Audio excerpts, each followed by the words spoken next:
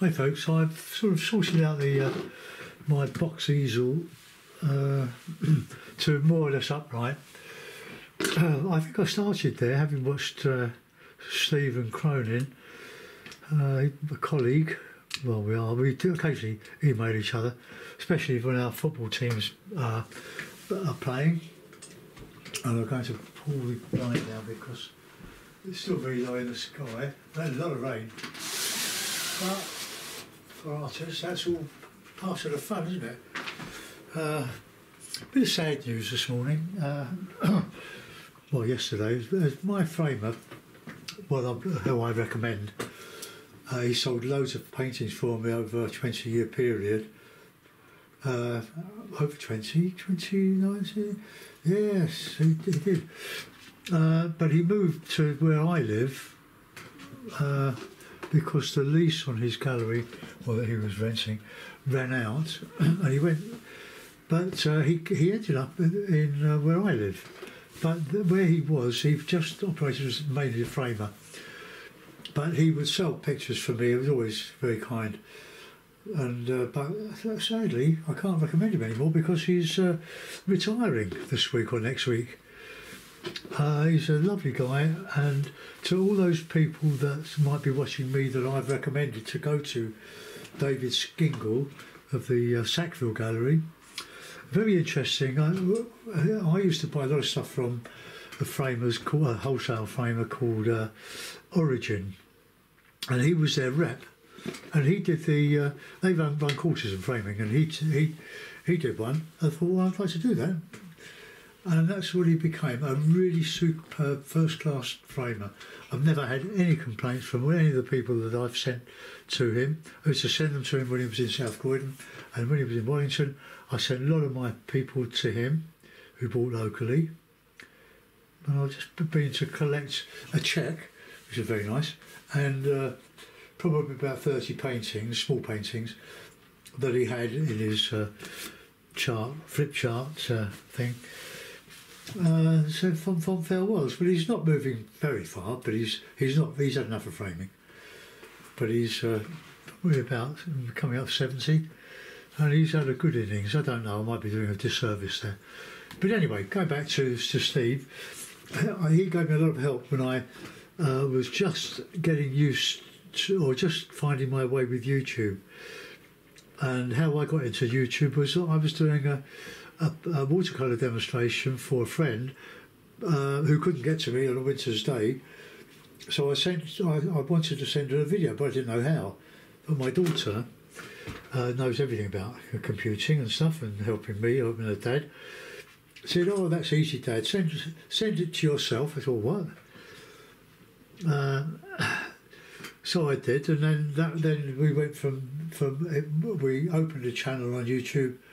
And I was very much in the dark as to what it was all about. But I started to look at Steven Cronin. But there's a lot more people like us on YouTube now. It's grown quite considerably, the interest in learning and then teaching others. But I started watercolour painting in my late 20s, probably late 20s, with a small family. And around about when I was about 38, we've moved to where I live now, and I joined a local art club. But I didn't know anything. I just took some paintings to show, make sure I was bona fide rubbish, which I was. But they didn't see that. They saw a potential artist. So I would never ever turn someone away who's a relative beginner.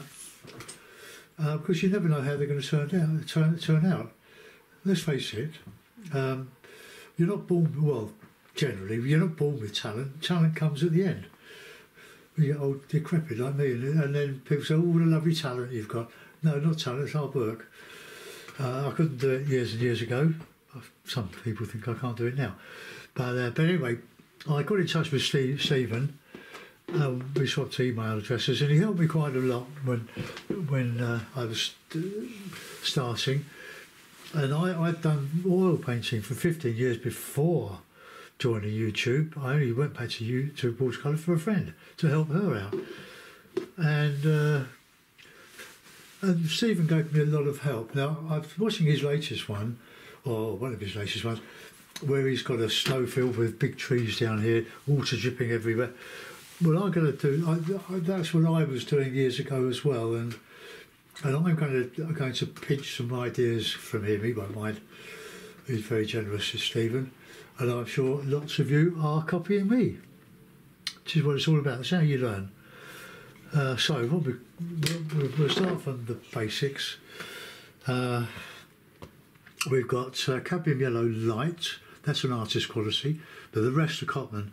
Raw sienna, alizarin crimson, light red, ultramarine, burnt umber, Payne's grey, and burnt sienna. That's me palette. Now I could put my. If I put my water, no, I won't put my water. I've got a big one of those pill containers, a great big one. Plastic. Just. Oh dear, sorry. I'll have to reset you now.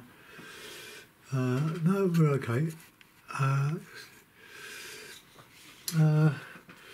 Right, before the sun drops down too low, we'll wet this. I'm not going to make this the same as Stephen's, but I like watching Stephen. He's given me a lot of inspiration in the past, and I like to think that he gets a couple of ideas here and there from me, because we've been doing this a long time. Right, okay, not too much. And I'm going. The snow scene he did was with some big trees on a bank here, and I'm going to do something similar, but do the sky first. So we use a bit of raw sienna, and let it run down the page. Doesn't really matter. And we'll put in a sky colour, which will be ultramarine, and it's a bit of Payne's grey and a bit of alizarin.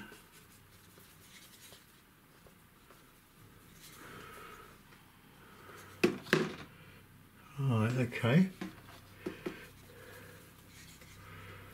Rob Manson used to use a lot of alizarin in his sky, so I'm going to do one myself.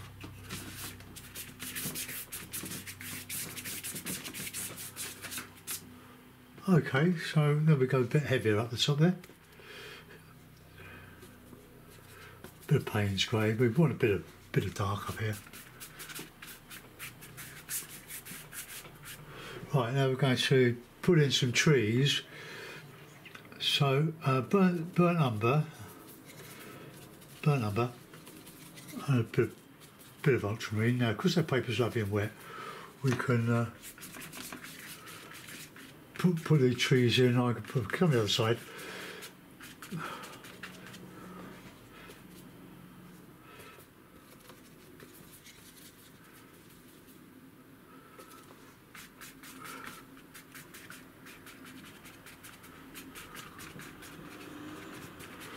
Right, this is my new hake. Oh, George Cohen. George Cohen had 1966 World Cup, that time he won it. Oh, I don't want that a bit darker than that.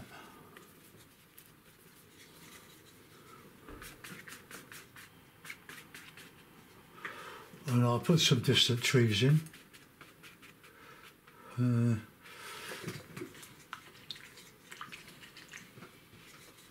Got plenty of cloth. Right, let's get some burnt sienna. I mean, some ultramarine and a bit of.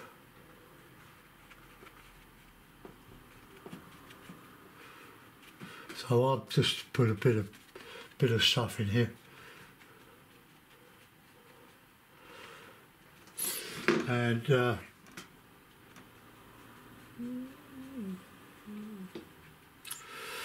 right, so yeah, let's get a bit of burnt umber in there.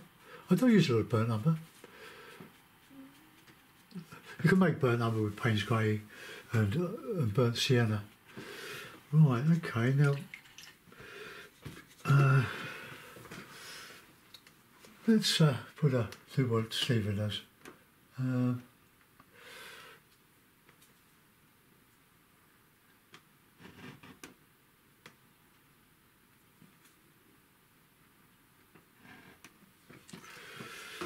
To do some here. Try and get the roof lines.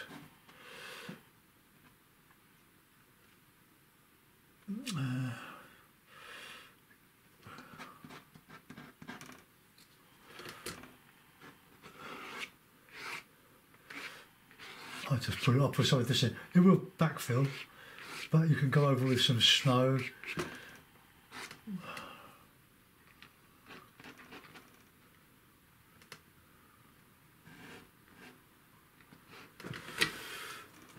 No, that's not very good, is it?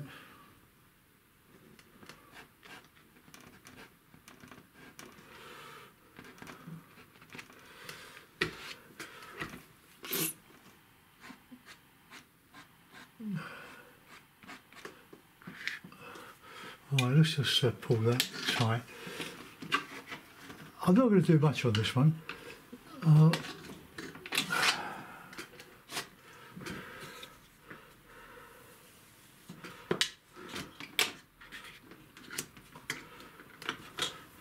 We could put some sort of red roofs on and stuff.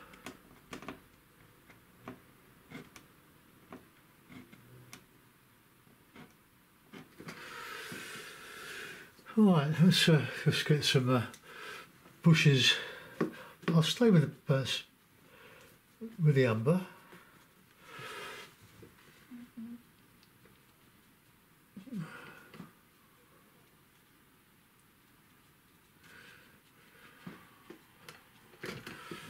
Oh, a bit more dark. And here.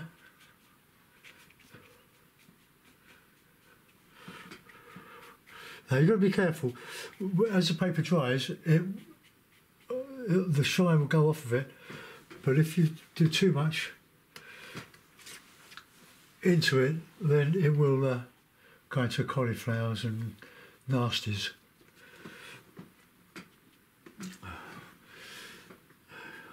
See, I've knocked it up there.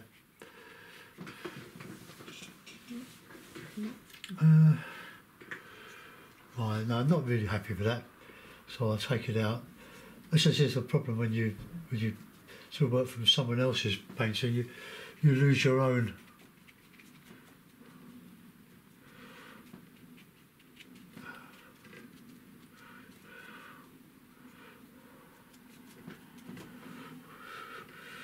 Take that one out.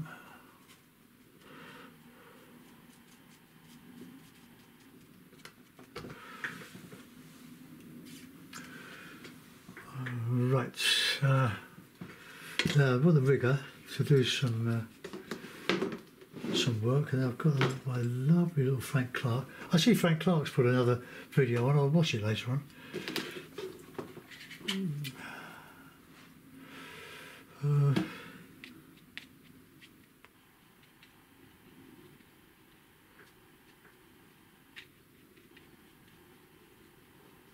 Just put in some stuff.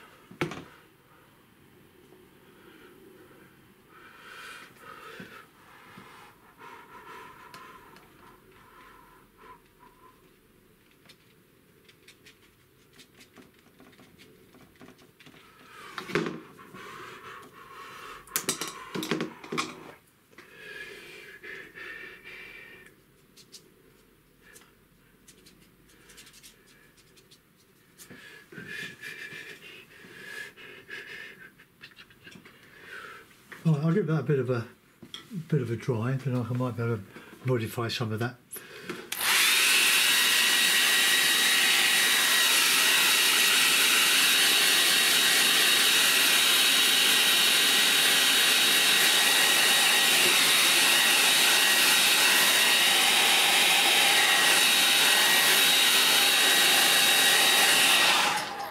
Right, now I don't like that. I've made a right mess of that, so I was put a bit of Payne's grey a bit of ultramarine.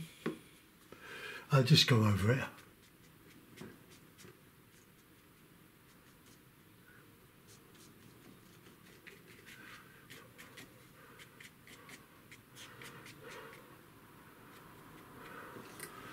Just darken that a bit more.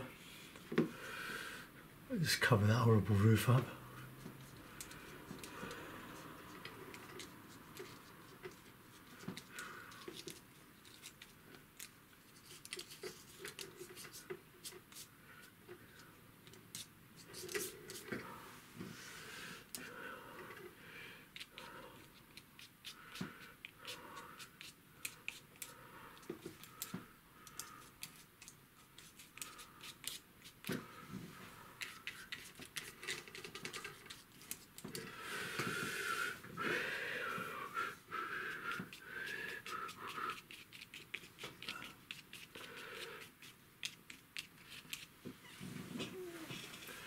More of a sketch than for the painting, but this dark we can put some stuff over it.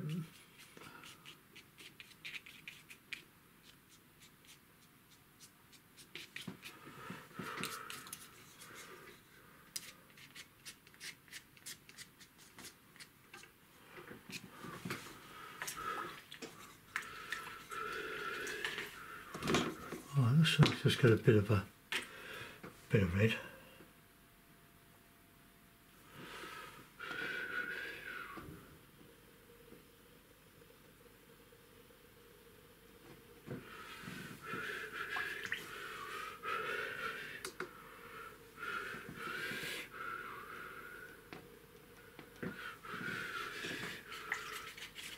Well, the sky's okay.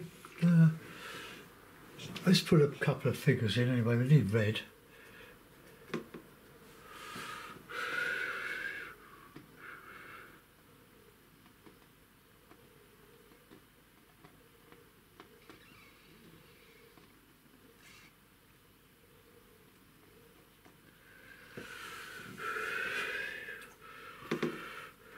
bit blue. Put some heads on in a minute.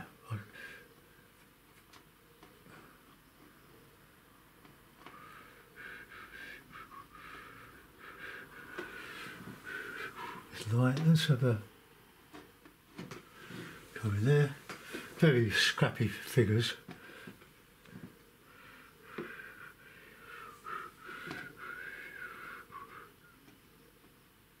Whoops! So I can't hold the brush. My wrists hurt. 3 years of fitting carpets.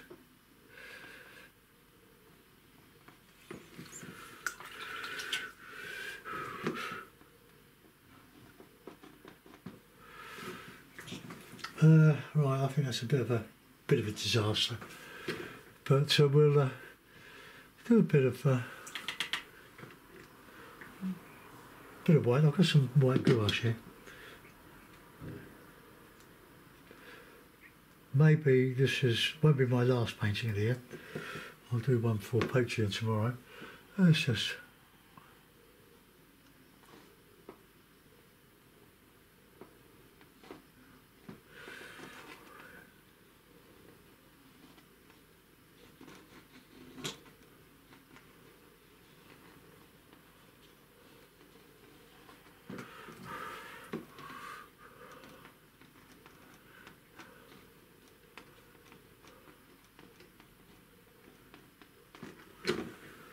When you do fences and stuff like that, just don't connect it all up.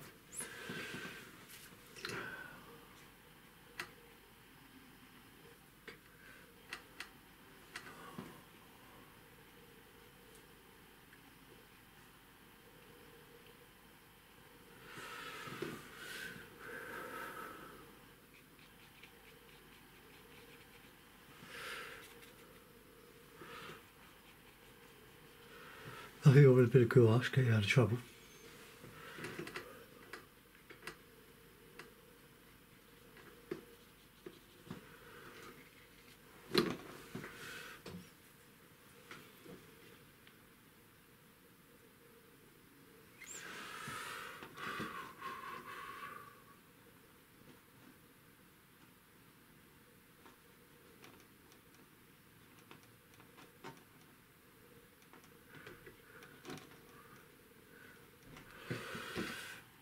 Oh, this is a very, very scrappy painting. Ooh, my neck hurts now.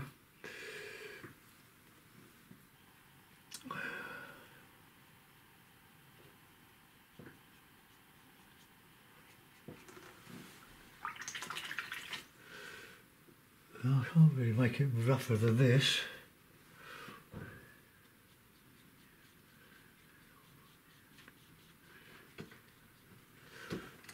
Oh, let's get some whitey bits there.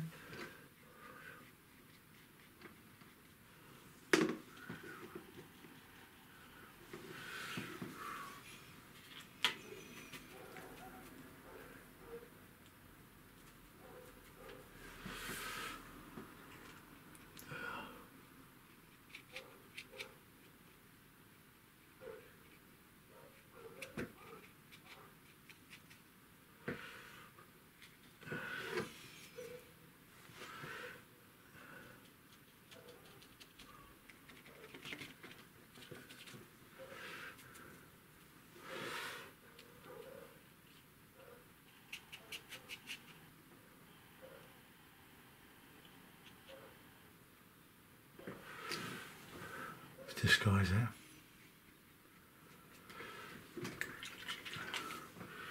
I'm not putting a bit more red in there. I think it's. Okay,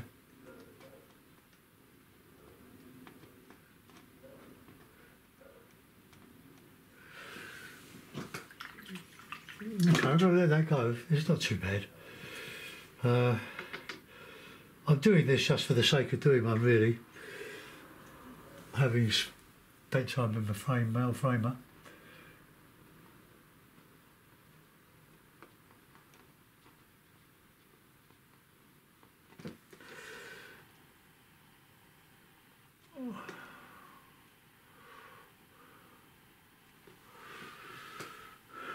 Okay, well we'll let that go. I'll put it in a frame. Or my mount. It's not. I do apologise. I'm painting really for the sake of painting. Let's be out of chores. Right, this one.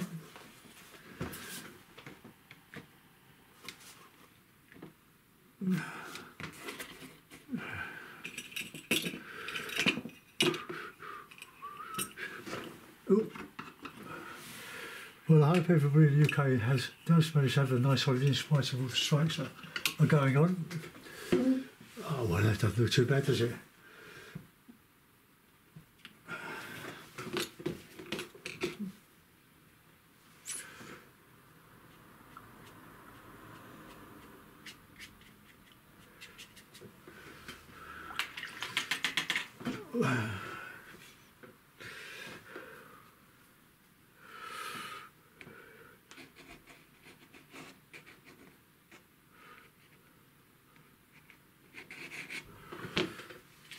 Okay, well that's about as rough as I can get it. So there's my little bit of plastic card, which I didn't put to good use really. But this is not too bad. It's busy, but so just. Oh, there we are. It's nothing like Steve, so it's not a copy.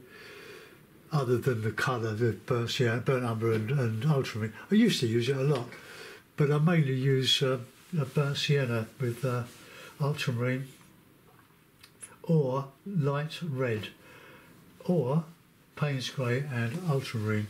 But the sky, you see the paper, the water runs down the page, but look, it's disappeared. I've been a bit. I didn't plan this at all, really. I just went at it. But we've got a lovely sky coming here. Look, it's just showing all the streaky bits coming down. It's all dry now, so we'll let that go. I think I could probably put just a bit more highlight with that white gouache. Right. Okay.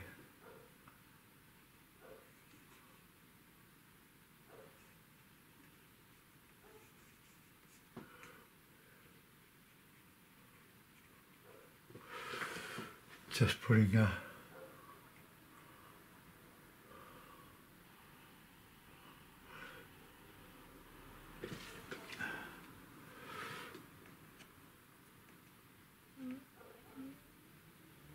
bits of snow on the top here.